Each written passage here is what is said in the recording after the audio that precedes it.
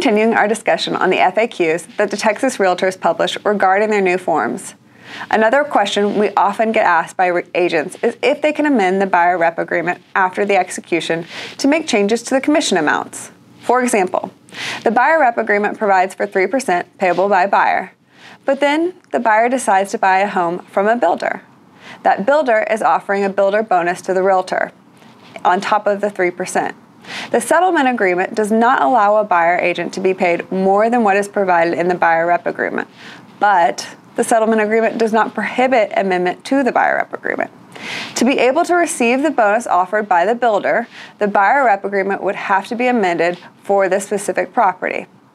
If the buyer agrees to the amendment to buyer representation agreement, Form 1505, should be used. Whether the buyer is willing to amend is a different story.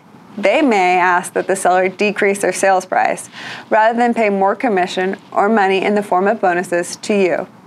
So in order to avoid any surprises with your client, this may be worth discussing with your buyer up front.